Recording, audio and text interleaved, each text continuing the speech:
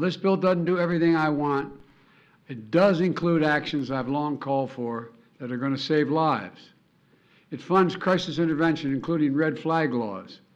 It keeps guns out of the hands of people who are a danger to themselves and to others.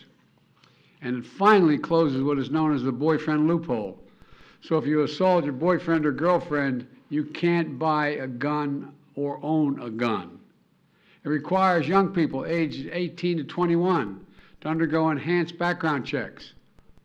It includes the first ever federal law that makes gun trafficking and straw purchases distinct federal crimes for the first time. It clarifies who needs to register as a federally licensed gun dealer and run background checks before selling a single weapon. I'm not going to sign this bill into law.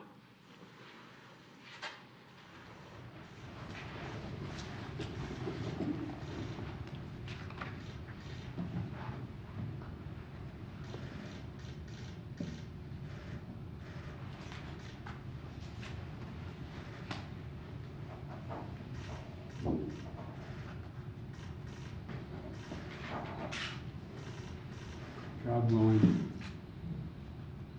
it's going to save a lot of lives.